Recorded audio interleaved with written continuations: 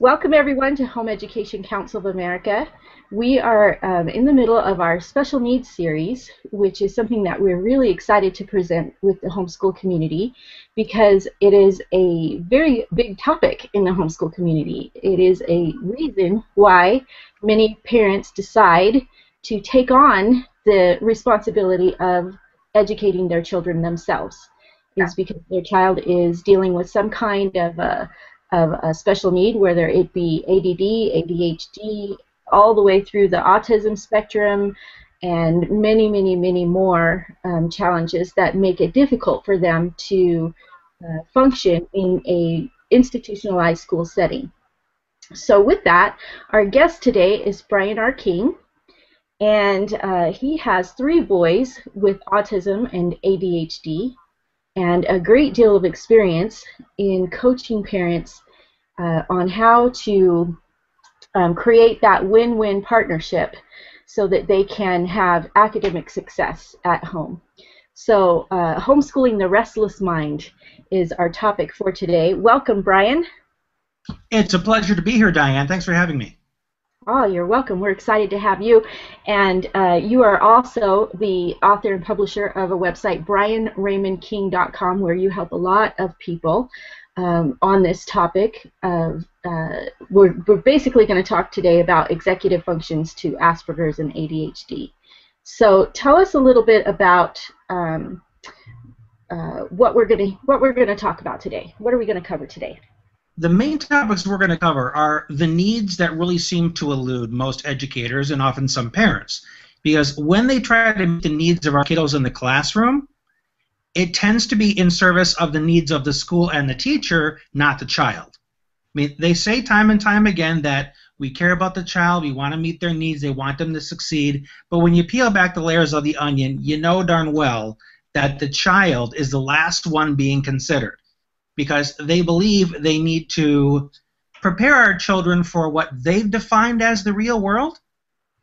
And in schools, which are, I don't know, 40, 50 years behind the curve now, the real world that they're preparing our kids for no longer exists. We're well beyond the industrial age, and we're into the computer age and the information age. So all of these different things that our kids are using nowadays, texting, email, social media, that they're using to connect more effectively than the artificial environment of the school, that stuff's not even on the curriculum. So they're way behind as far as that goes. So we're going to talk about the needs that really matter in helping our kids be successful. And after that, we're going to discuss these little quirks called executive functions. And I'll define that better when we get into that category. But think of it as the skills that allow us to be effective in the world, and what can stand in the way of those, and how to correct it. Does that sound like a good place? That's awesome. I'm excited about this topic. Okay, so doing the right things at the right time, that's what's critical, right, in educating a child. So let's talk about those essential human needs. How do they apply? There are 6 of them, and keep in mind, this is not just for kids with challenges. This is every human being. And sometimes people forget that just because you've labeled a child doesn't make them any less human than you are. A lot of the same rules still apply. And when it comes to meeting our needs, if you don't know what they are, then you spend a lot of time guessing and doing some hit or miss parenting. And what you end up doing is frustrating you and the child, because what it reinforces for the child is you don't get it and you can't be trusted to meet their needs. Follow me? Mm-hmm. Yeah.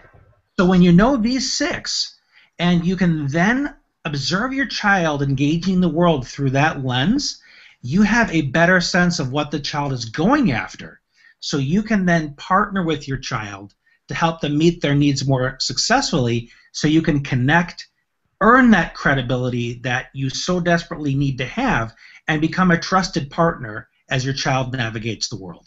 So let's discuss what the needs are. The first one is certainty. Certainty means we need an element of predictability, things that we can count on. Now, one thing that can be common with these kiddos is wanting too much certainty. They want everything to be predictable, everything to be orderly, no surprises. Well, we know that we can't accomplish that. But what we can do is create as much certainty as possible. So just to put you on the spot here a little bit, Diane, Okay. where do you like to have certainty in your life? What things do you want to count on?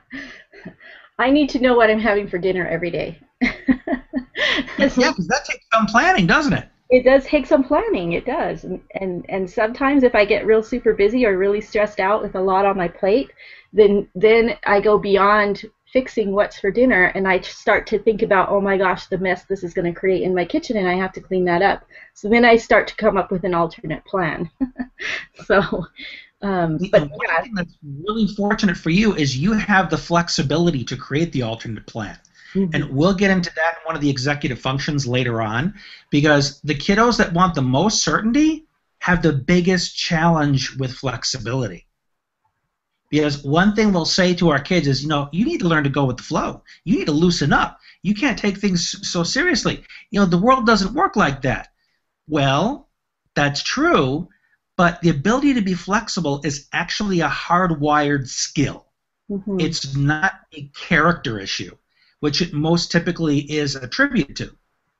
You'll say, oh, you're just being stubborn, so you make it about who they are.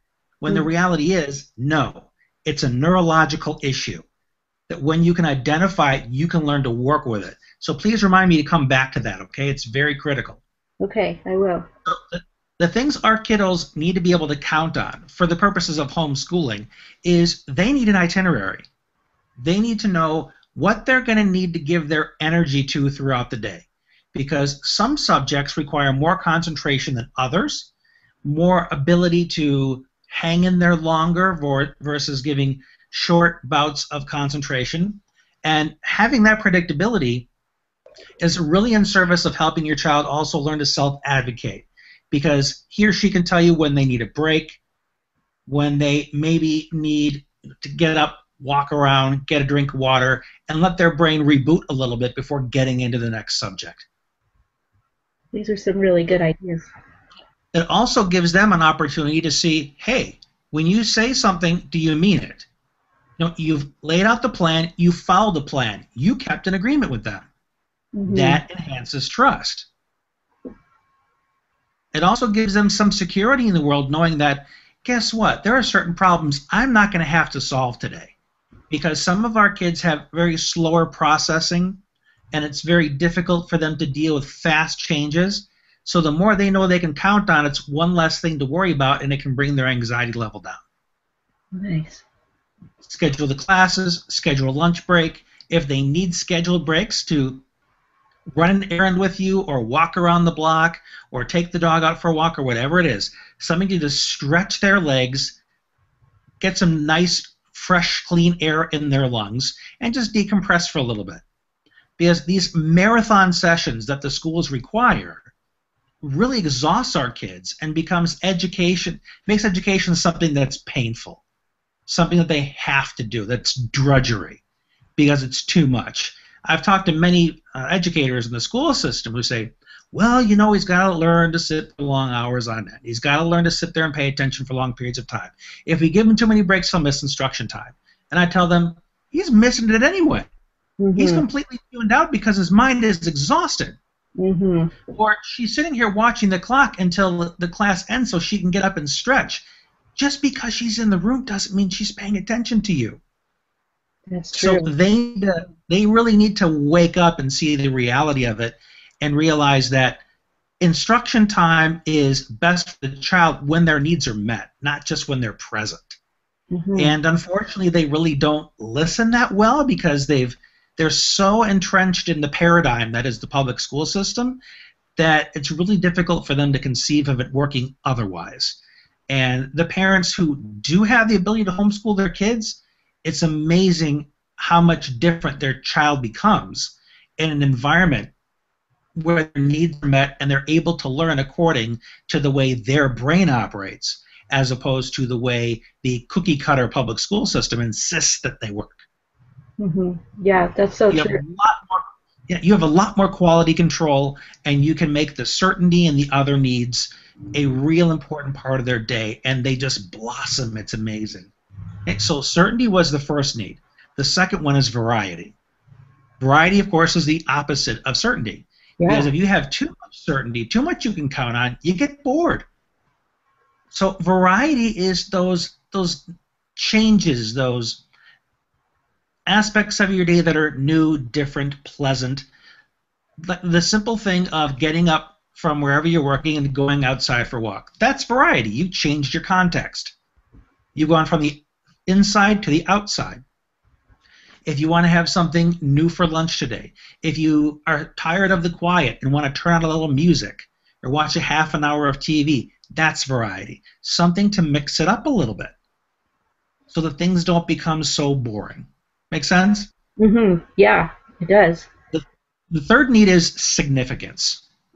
And this is one thing I've taught in the school system consistently, repeatedly, over and over when they say, this is just attention-getting behavior. That's why he's acting like that. And attention, the way they see it is, this is a child being selfish. Yeah. Because the attention is supposed to be on the teacher, who is the most important person in the classroom. And anybody who tries to take attention away from the teacher is being selfish. And that's how they tend to see it. But what I point out to them is, no, this is a child that feels invisible and wants an opportunity to feel like he or she matters. That's what significance is about. It's not about self-importance. It's filling a very valid need. The way you can really meet the need of significance is genuine praise. You know, not blowing smoke up a child about, oh, you can be anything you want to be if you just work hard enough. It's more in the moment. It's a thank you for your enthusiasm. Thank you for sticking with it. I'm so proud of you that you didn't give up, that you believed in yourself and you kept going. Mm-hmm. The best way to build a child's significance, let them help you. Show them they have strengths. When my children tell me about something they've learned that day, yeah, I learned it too. And I could say, yeah, I know that. Or I could say, that's pretty cool. I'm so glad you shared that with me. Where'd you learn that? Oh, I learned it in this class. Yeah, and I really appreciate that you thought enough to share that with me. I really appreciate that. Where you really demonstrate that in a moment they added value to your life and you appreciate them for that. And it's those little simple gestures. It doesn't have to be some grand overture where you throw a party for them because they passed a milestone. Those are nice too. But those big celebrations with 6 months of nothing doesn't build significance. Right. It's built in those everyday moments that you interact with your child. And if you make it a priority to honor the contribution they make to your life, you're going to have one confident child. Okay? Yeah, that's so true. The fourth need is love and connection. They kind of go together. And the easiest way to think of connection is when you have those moments where another person comes into your life and reminds you that you're not alone. They say something, they do something that you can relate to, and you say, ah, you think that way? Me too. You like that stuff? Me too. The Me Too moments are when somebody else just like you has stepped into your life and reminded you that there's someone that gets you. Mm. That's when you feel connected. Teachers, other mainstream classmates are really good at pointing out people's differences. You're weird. You're creepy. When they do stuff like that, they're saying, you're not like me. Mm-hmm. You're weird. You're different. That increases the feeling of disconnect. Mm-hmm. Or when the teacher says, you're being inappropriate, you're out of line, again, you're doing it wrong. You're not one of us. Right. As opposed to saying, well, you know, I can see why you'd want to do that right now. What do you think about doing what we're doing right now so that we can all work together to create this result, to be productive, whatever it is? Mm-hmm. So you're not scolding, you're redirecting. Because far too often, parents, teachers alike, can focus so much on what they don't like that they can forget what they want instead. and they forget to tell the child that, so the child has an opportunity to self-correct. So I don't do a whole lot of scolding with my kids. I say, well, you know what? What you're doing right now doesn't really work. It makes it hard for me to hear what you want to say. It makes it hard for me to understand. Why don't you try it this way? So I remind them, I do want to connect with you. I do want to give you attention. But the way you're doing it doesn't make it easy for me to connect. Let's try something else that will work. So I acknowledge the need they're trying to meet. I let them know that what they're doing isn't working, and I give them the alternative, as opposed to just jumping on the behavior and saying, that's inappropriate, go to the principal, you're in timeout. You had an opportunity there to connect, and you blew it. Well, and they're learning to communicate when you redirect also. They're learning how to communicate their needs by you communicating your needs. I think that's... Absolutely. Yeah. It's modeling self-advocacy, too. You're absolutely right. And the love part of love and connection is when you are able to connect at the most vulnerable level. When you have a child that is able to discuss their fears, their anxieties, when they're able to cry in your presence and you can hold them. And again, it's not about preventing them from crying, because our kids are going to bump up against life like anyone else. Mm-hmm. They're going to have moments where they feel sad, depressed, where they're not going to like themselves very much. Your job as a parent is to make sure they know they're not alone while they're going through this. Mm-hmm. Because there are a lot of parents that think they need to rescue their kids so they never experience any pain.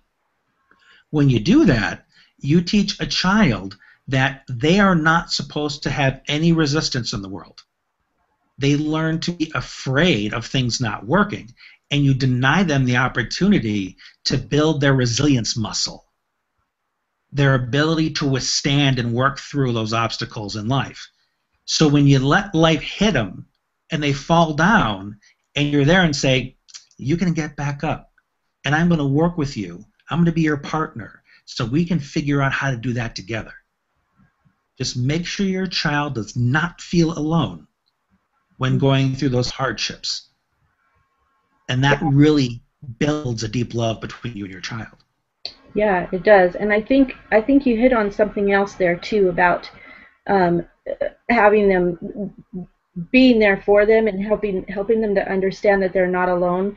Because as they do get older, parents get concerned about their kids channeling their that love and connection. It's something that I just brought up a few days ago. I was talking to someone. I said, one of the worst mistakes that we make as parents is, as our children get older, we think that they need more space. And so we give them too much space, and then they end up not feeling that love and connection at home. And instead, subconsciously, they're out there looking for love and connection in the world. And they end up getting it in the wrong places and in the wrong ways. And so I think, going back to that, what you had said about how they can, where they can go when they're feeling like they need to reconnect, they need to know that they can do that at home, so that they don't go out looking for it somewhere else and getting into trouble. Do you agree with that? Oh, absolutely. There are parents that would say, okay, you're an adult now. You need to figure this stuff out. You need to go and have those experiences. And what they think they're trying to foster independence in their kids. But what their kids many times are actually hearing is, Dad doesn't care anymore. Mm-hmm. You know, I came to him wanting some reassurance. I came wanting to hear his opinion on things, and he totally blew me off. Mm-hmm. So you're having two different conversations there. One thing that's really, really neat is, because my kids know that anything they bring to me is not going to be judged. It's going to be explored. Mm-hmm. So when they come to me and say, you know, I've been having these weird thoughts, I've been having these weird feelings. Oh, that's interesting. Tell me about that. As opposed to, oh man, that's what are you thinking that for, you know? Or that's inappropriate. You shouldn't be thinking that stuff. The moment you jump on it, the more you shut the door. Mm-hmm. So I just approach it with some fascination, with some interest, because I want them to understand that they need to be able to embrace whatever their mind does, whatever their body does, because if they won't acknowledge it and be friends with it, how can they change it? So they have to be okay with not being afraid of whatever comes up. So my kids are able to come to me with anything, with nightmares they've had, with, because they're all boys, the older two are in puberty, so they have certain thoughts about the female of the species, and they've got to be able to process that stuff. Mm-hmm. So they come to me and say, I'm thinking about this girl, I'm thinking about saying this or doing that, and we could say, then I'll just say, well, that's interesting. Tell me how far ahead you thought of that. If you were to say that, do you have any guess about what you would like to happen or what you think might happen, so they can have a little bit more foresight and problem solve? Would this get the results they're looking for? If not, what else can we do? They very well could have gone off and done something that blew up in their face. Mm-hmm. But because they know they can come to me and it won't be judged, it'll be explored, they know they can be vulnerable with me but also be safe. Right. That's where the love and connection comes from, that I get that they want to have these vulnerable things respected. And I do that for all my clients too. I say, anything you bring to me, I'm going to respect it because I know how much courage it took you to share it with me. So I'm not going to stomp on it, judge it, discourage it, or anything. Let's just explore it. Absolutely. Okay. Now, the fourth need is growth. And that basically means our kids need to feel like they're getting somewhere. They need to feel like they're making progress. Because one of the greatest difficulties with classic academia is it's a lot of memorization. A lot of read, remember, and regurgitate. Mm-hmm. There's not a whole lot there that our kids can immediately take it and say, oh, I know exactly where I'm going to use this. Oh, memorizing dates of things that happened 200 years ago? Yeah, I can bring that up with my buddies next time we get together to play video games. These kids don't understand where a lot of this is getting them. They don't feel like it's encouraging them to grow. But if they can go to their video games and they can beat that thing faster, they can get through a level in a faster time, that's measurable. And it's also something many of their friends are doing. So it's a means of connection. But the stuff that's coming up in schools, where on earth are they going to use that? One of the great flexibilities you have in homeschooling is you can bring everyday life learning. One little joke I have with my kids is when I ask them to do a chore and they give me a little grief about it, I say, hey, this is life school. This is something you're going to be able to do later on when you're an adult, and aren't you glad I'm giving you this opportunity? I'm trying to prepare you for the world. I believe so much in your success, I want you to get a head start. I'm letting you vacuum the carpet today. So it's a little bit joking, but they get the overall point that this is not wasted time for them. Right. It's actually a skill that's going to translate. That's awesome. That's what we do too, life school. Yeah, just help them create experiences that are measurable, where they knew where they started, they knew where they ended up, and they know how they got there. And the more those experiences are meaningful for them, the more excited they're going to be about getting educated, as opposed to just getting schooling. Mm-hmm. Big difference. Now, the final need is contribution. They need to feel like that they can give something to the world that matters, that they have a gift that the world values. You build that sense of contribution by letting them do for you. I have ADHD and dyslexia and a dash of Asperger's. I also have a physical disability. It's called Ehlers-Danlos syndrome. Mm-hmm. And what it does is it makes the connective tissue in my body weak. So connective tissue meaning joints, ligaments, and so on. So my joints are very unstable. It's very hard for me to walk. I use a cane a lot. It's hard for me to sit up straight for long periods of time before I get tired, because the connective tissue in my muscles makes it very hard for them to contract strong enough to hold me up.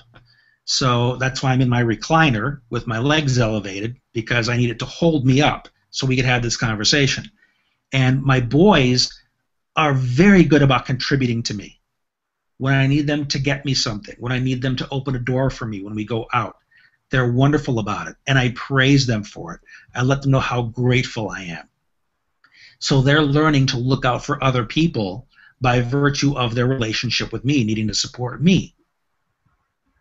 If there are volunteer opportunities that I think are good for them, I'll also encourage them to participate in that, because I also want them to feel like they're part of a larger community, not just the one-on-one relationship. Because contribution exists on many levels. Mm-hmm. You contribute to the person, you contribute to the neighborhood, to the larger community. And tomorrow is voting day. Yeah. So if you go out there and vote, you are contributing, hopefully, meaningfully, to the national vibe, mindset, direction, whatever you want to call it. There are so many different ways our kids can impact the world and make a difference. And I make sure as much as possible that I give them those opportunities. That's awesome. I always say that community service is one of the best things you can do with kids who have any kind of special needs in the way of Asperger's or ADHD, because it does help them to, it helps to build their self-esteem, and it helps them to give to the world in a way that that's not really always accepted in other things that they do, and other things that they interact outside of the home. It's not always, they're not always looked to for people, well, how can I say this? Sometimes, like in an institutionalized setting, whether it be in a church group or a school group or co-ops or anything, the leaders will tend to look to kids who don't have some kind of a learning disabilities like Asperger's or ADHD, because they don't think that those kids are capable of stepping up and being leaders, when in reality they're actually excellent leaders because they want to serve more than most other people. They really want to give. And so I always tell parents, get your kids involved. Parents who come to me and ask me, what can I do with my child who's on the Asperger's or on the autism spectrum, I always say get them involved in some kind of community service, because it really will help them. So I appreciate you sharing that with us. You're talking about the picked last phenomenon. Yes. I don't think you can do it. I don't think that you've got the ability. So I'll just, they Right. think I'll save you the embarrassment by leaving you out. Exactly. No, you humiliated me. And what you said about community service is spot on, because this is an experience our kids need to have. The experience of being effective, of taking action and creating a result. And when they're in the traditional school system, they're typically given attention for everything they're doing wrong. Mm-hmm. That's inappropriate. Don't shout out in class. Make sure you raise your hand. You interrupted again. These are kids who are reminded every day that they are not good at making anything meaningful happen. So when you can take them out there, get their hands dirty, get them, that's a figure of speech. Some kids with sensory issues don't want stuff on their hands. Mm-hmm. But I mean, kind of get in there and feel like, I did this, I created this result, and it helped somebody. Mm-hmm. Those are incredibly meaningful experiences. I got my oldest son, my 16-year-old, involved in some things, and he was beaming after he was part of that. Mm-hmm. It was transformational for him, because he had a lot of bullying when he was younger. He feels pretty awkward at school, but when he is given those opportunities that feel bigger than him, suddenly his troubles at school feel a lot smaller. Yeah. So those are just wonderful ways to remind him that there's a bigger world out there, and that's the world that appreciates you. So don't worry about these jerks who take it upon themselves to try and belittle you. They don't matter. Their opinion doesn't have to influence how you feel about you. Let's worry about this larger world that we're contributing to. And it's just great. It's wonderful that you're passing out that advice as well. Yeah. Well, it's amazing the effect of serving other people has on the self, no matter what you're going through. I mean, even people who suffer with depression or any kind of self-esteem issues, when you take the focus off yourself and you put it on other people, it does amazing things for you. And so, yes, it does. Yeah, it does. Okay, so let's talk about executive functioning. Tell us again what executive functioning is And how do we accommodate the challenges that come with that? The best way to think about executive functions is they are the abilities that our brain has to take everything that we know and create a structured, organized plan with it so that we can use that information. One of the things that you'll see with our kids a lot is they'll know a lot, but they can't do anything. So you'll give them directions, and you'll say, do you understand? They'll say, yeah, because they do understand. They just can't apply it. So what you'll see in school is, okay, do you understand what you're supposed to do? Yeah, I understand. And they just sit there. Mm-hmm. They say, why are you sitting there? I thought you understood. Oh, I do. And maybe they'll say, I'm just not sure how to get started. Oh, it's real simple. Just follow the directions. And they still sit there. Yeah. Nothing is changing. Or you have a child that spaces out a lot, and they're being told that they're being rude, they're not paying attention, they must not really care, they're not motivated enough. No, the spacey kids have an issue with the executive function called sustained attention, which means it's very difficult to maintain their focus on you for a long period of time. And sustained attention deficiency is one of the hallmarks of ADHD. Attention deficit disorder. Mm-hmm. They have a hard time staying locked in. These are kids that are going to space a lot. And I need medication and coffee just to get my brain engaged long enough to start getting some things done every morning. Each of my boys is on a stimulant medication. People have different feelings about that. But in my thinking, it's one more tool in the toolbox. It's what allows them to be effective. There are some people that say, well, I need to do it by myself. I need to do it through, my own efforts. Well, people that do that are buying into the myth that the issue lies in your motivation. That if you just tried harder, you could get past it. If that were correct, there wouldn't be people in wheelchairs. They could just will themselves to walk. Mm-hmm. Or I wouldn't need these glasses anymore. I could just say, darn it, if I squinted harder, I know I could see 20/20. Off with these glasses. But the reality is, our brain is wired differently, and it doesn't reach the same results in the same way as everybody else that doesn't have that little glitch. So we find the tools that's going to help us be more effective. It can be medication, it can be coffee, it can be exercise. There are certain exercises that can really wake your nervous system up. Bilateral exercises where you use both sides of your body. Mm-hmm.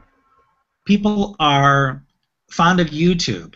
There's a series of videos called Brain Gym that shows you how to do some of those bilateral exercises. Are you familiar with that? Yeah, I have. I've seen those, and I've actually used some of that with my own kids.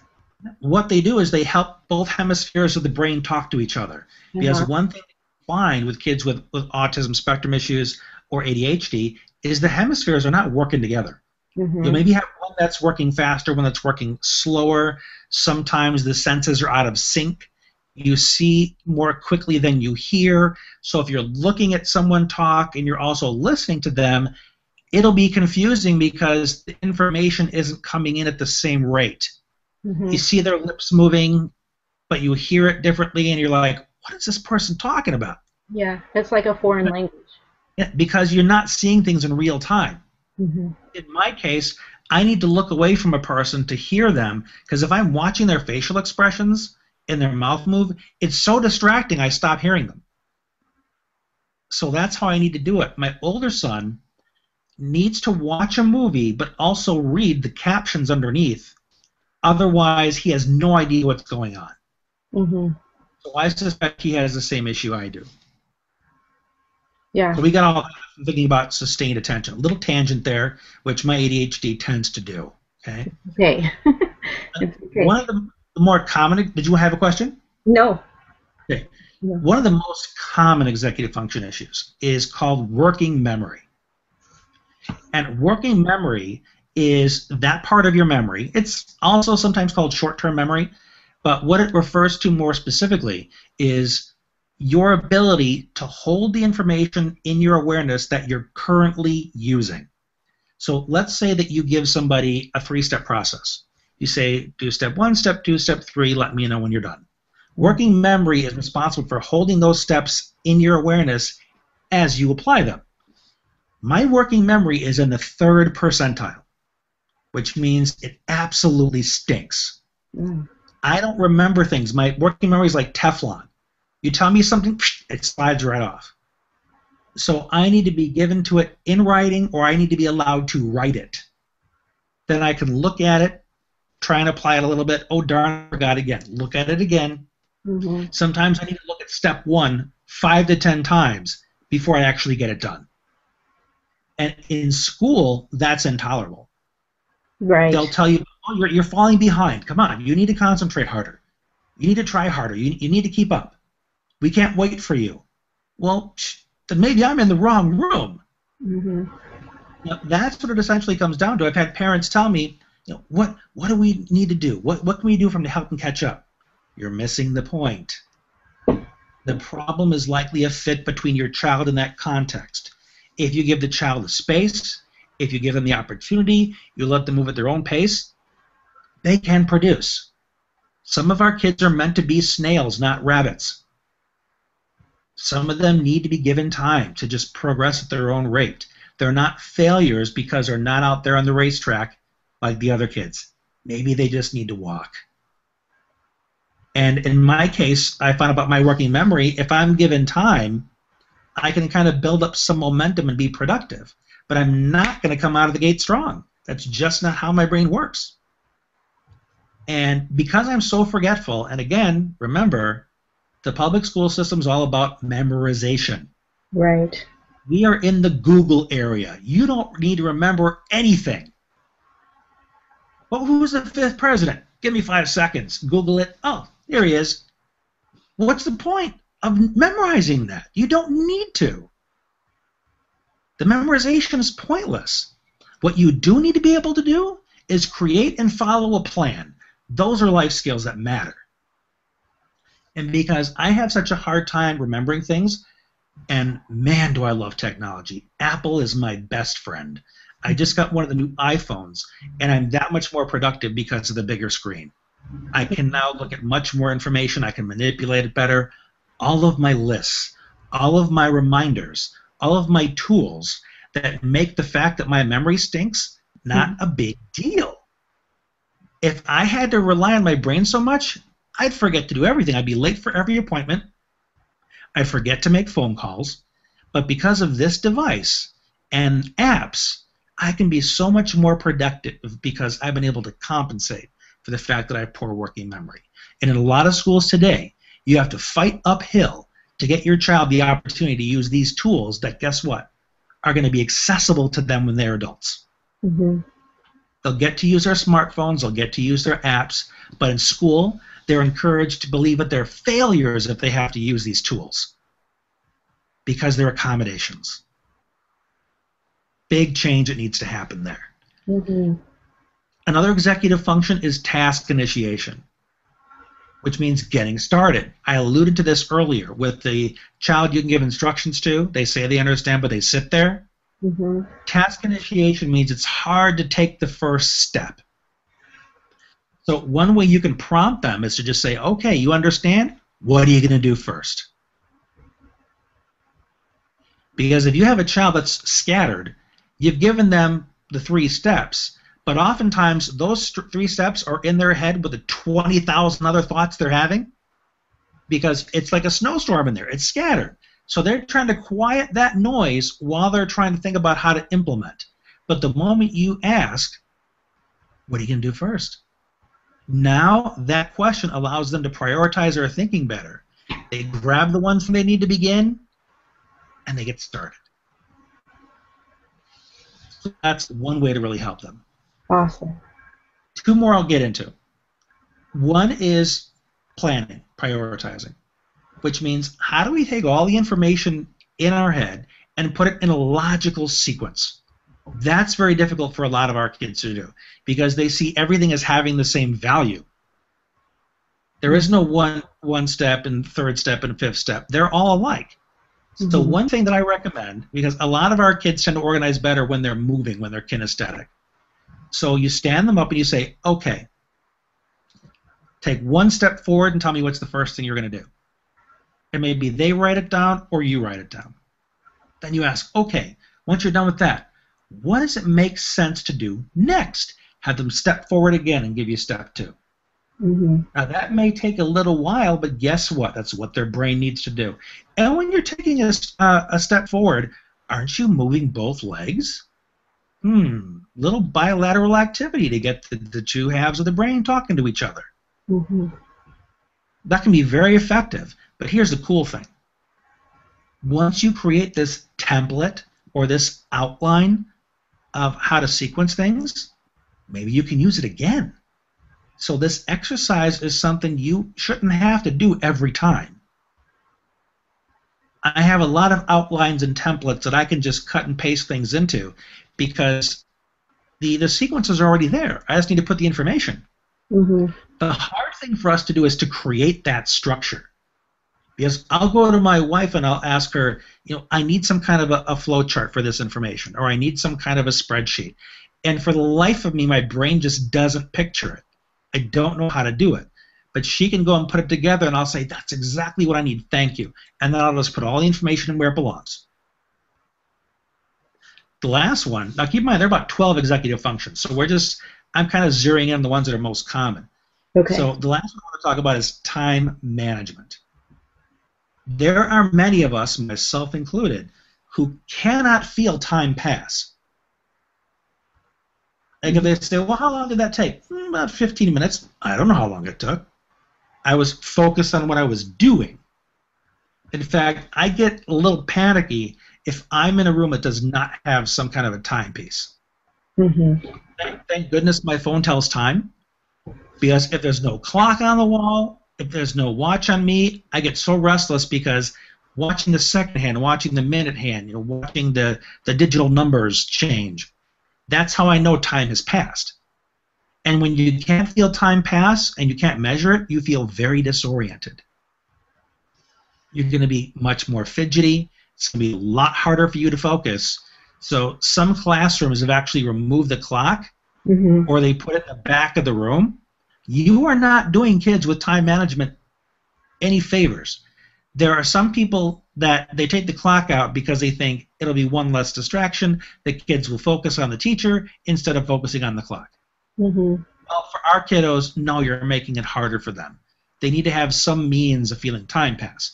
And that's also the reason why having reminders around you is very important, whether it's a computer that's keeping track of things, whether it's an app on a phone that lets you know when the hour you've set aside to complete a task is almost up, because we can really hyper-focus. If there's nothing to interrupt us, we can just totally zoom in for 5 hours straight without a bathroom break, and we won't even know that time has passed. So we need little things to interrupt us to help us be much more productive. So schedules, reminders, alarms, a to-do list with specific times, start and stop times next to it, to keep us oriented to time, because otherwise it can really elude us. Okay? Okay, awesome. Now, the final piece of our discussion today, unless you have some questions. Well, I just wanted to comment that these 4 executive functions that you shared with us, working memory, task initiation, planning, prioritizing, and time management, are all things that they will need as adults. So I appreciate you zeroing in on those 4. If you're going to cover any of the 12, those 4 are really critical for these kids to learn because we're not raising children, we're raising adults. But someday they're going to be adults. And so we are raising our children to become competent adults. We don't want to send them out there being helpless. Right. Which overprotected kids are. They're used to being rescued and used to adults solving their problems for them. And they begin to question their own competence. Because every time you step in, and I hope everybody listens to this point, every time you swoop in to rescue, what you're teaching your child is, I don't believe in you. Yeah. I don't believe in your ability to handle this for yourself, so I'm going to do it. Mm-hmm. and they think they're being helpful, but they're doing much more damage than they realize. And I just remembered that there was the one executive function I wanted to talk about that wasn't on my list, and that's flexibility. Okay. And flexibility is your ability to, when you encounter a situation that you said, this is how it's going to go, this is how I want it to turn out, and then it goes different. Flexibility is your ability to adapt to that change. Like when you were talking about dinner. Mm-hmm. You had one plan, but oh my goodness, it turns out the meat is older than you thought, or you don't have an ingredient from the store. Now you've got to do something else. Mm-hmm. People with flexibility issues will freeze in that moment. Some kids have meltdowns. They have panic attacks. They get anxious because now there's this vacuum. They had plan A, and that's it. Mm-hmm.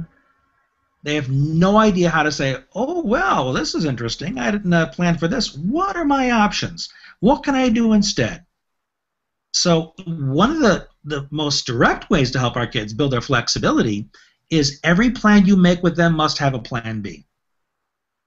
If plan A doesn't work out, what's our next step? So that when you do bump into those walls where, well, guess what? As it turns out, plan A is not going to work. Thank goodness we planned for this. Mm-hmm. So now they feel like they have certainty because there was a plan for what to do, a predictable alternative, as opposed to the surprise that things didn't work out exactly as they planned. And you teach them to get into the habit of coming up with the plan B. Mm-hmm. And that's the simplest way to begin creating flexibility. My two older boys used to fall apart when things would go differently. But since I've introduced the plan B, when we're talking about what we're going to do, we're going to go out and have an afternoon together, I hear them making suggestions right away. Well, we could go there, but what do you say we go there instead? And if it happens to be closed, well, maybe we can do this. They've gotten so good at it, they're way ahead of me on planning. Good. It's wonderful when we can help our kids grow. So, now the grand finale. And you mentioned it when you introduced our conversation, that it's this larger talk here, the larger concept is creating win-win relationships with your child. Mm-hmm. One thing that's important to understand is that partnerships are held together through agreements. The rules that you have determined with your child are the rules for how you're going to work together. And there are 4 agreements that I found that are essential for creating that partnership with your kids. The first agreement is that you're actually in a partnership, which means you agree that you're in it together. It's not that the big bad controlling adult is coming in and telling the child what to do. Because in a traditional school environment, the kids aren't there because they want to be. I mean, there are some kids that really love school and they cry when the school year is over. They're very rare children. Yeah. But our kids are used to going through the door and having all their power taken away. It's someone else's agenda. If they don't become good little submissive followers, they're given detention or there's a call home or something like that. Mm-hmm. But the homeschooling situation, we have much more flexibility. They know that there needs to be a student and a teacher. There need to be 2 people there that are learning, 2 people that are committed to results, and as long as you're in that partnership together, you can be successful. The second agreement is agreeing to where the power lies. Is your partnership win-win, win-lose, or lose-lose? Win-lose is what I just described, where you give up your rights, the teacher's in charge, you have no say, and you are supposed to be submissive. Now, you wonder why kids act out in class when that's what they're being asked to agree to. Kids that smart off, kids that cause a little bit of trouble, these are kids that are basically saying, I have choices that I can make. I can be self-determined. I'm not going to be completely submissive to you. So in many cases, some of this acting out is very healthy. Mm-hmm. But because it disrupts the teacher, it's punished. You have to be a follower to be successful in that environment. And the worst case scenario is lose-lose. This is when a child is upset, feels powerless, feels angry, and wants to make sure you feel the same way. If you've ever seen any of these kids having a bad day, they'll try and, knock something over that you care about. They'll take their homework and tear it up, and you'll say, why'd you do that? We spent so much time working on that. now it's lose-lose. Now we're equal. Yeah. Because now we feel bad. And we know it doesn't get us anywhere. But the win-win arrangement is when you both feel successful. Both of your needs are getting met, like certainty, variety, significance, and so on. So you really have to be tuned into making sure it's as balanced as possible. Because the more you feel like you matter, the more a child feels like he or she matters, the more there is for you to be invested and excited about in terms of the educational process. The third agreement is, what's the outcome that we're working towards here? Because there's often a disconnect in the traditional classroom. The teacher needs to get through certain tasks in the lesson plan by the end of the period. Mm-hmm. But let's say one of the kids is just fretting about, man, there's this kid that always pushes me up against the lockers after this class, and I got to try and get out that door as soon as the bell rings so I can get away from him. I'd say we have competing outcomes. Mm-hmm. So this is a child that's distracting. You're saying, pay attention, and this kid's more in survival mode. A lot of disconnect that way. But when it's one-on-one in the homeschool environment, or maybe 1-on-5, depending if it's a co-op or just working at home, you can have a discussion about, so what do we want to have done here? How do we define success? What are you hoping to know more of or be better at by the time this is over? Mm-hmm. Verbalize it, agree to it, then you're going to have that partnership, that sense of purpose, same outcome.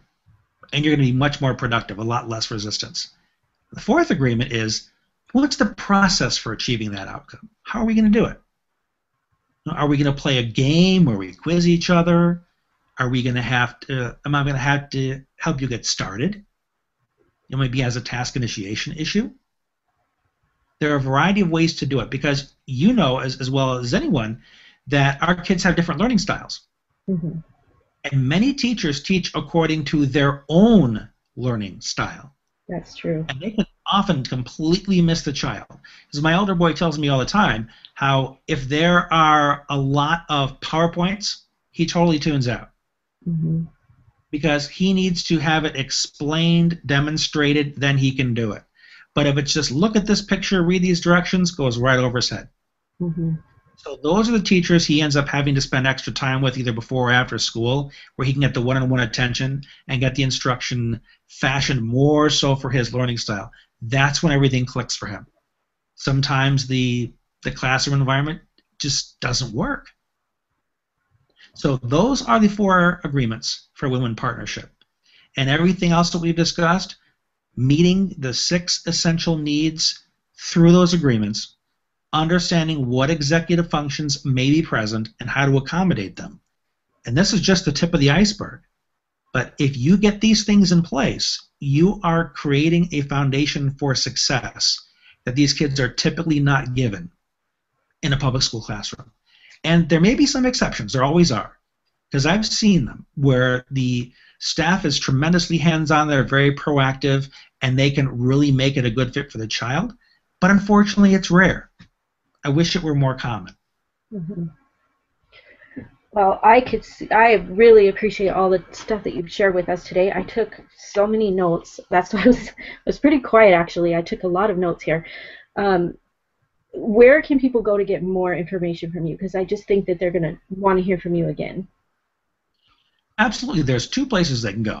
Mm-hmm. My main website is my name, BrianRaymondKing.com. No hyphens, no underscores, just all together. You'll see articles and a bunch of other things I've done. Then there is a podcast website. Okay. It's SucceedWithADHDAnyway.com. You'll see video and audio podcasts there where I give much more extensive explanations of lessons. And I'm pretty sure it's episode 4 where I spend an entire hour on all of the executive functions. And it's completely free to you. You just got to go there, find it, and listen. Mm-hmm. Great. Okay, perfect. Okay, again, thank you so much for sharing. Now, we're going to do a Q&A. We'll broadcast this, and then we'll do a Q&A section with you. So those of you who are listening to this recording, look below on the same page, and there'll be the information there for when Brian is going to do the Q&A, so you can ask him questions live. So we'll get that set up, and we'll let everybody know when that's going to happen. But I just think we have covered so many wonderful things today, and these are things that actually not only will they help homeschooling parents, you're going to help a lot of people with the information that we got today, but I think that I can see you giving this discussion to school teachers because they need to have this information so they can be better and recognize where they're breaking down the communication with these kids. So, Oh, and I do entire trainings for school populations. yeah. Not as many as I would like to, but there are some school districts that utilize me, and I can go all over the country. Mm-hmm. So if anybody listening is connected with a school district that thinks could benefit from this, send them to this video so they can watch it. Yeah, I'm going to be sending people because I'm connected with a lot of school districts that want to know what we're doing out here at Home Education Council of America. They constantly have their eye on what we're doing because we're giving people information that actually works and helps them. So again, I appreciate your time today, Brian. We will catch you on the Q&A. And thank you for your time, and thank you for the wonderful information that you've shared with us today. It's been a pleasure.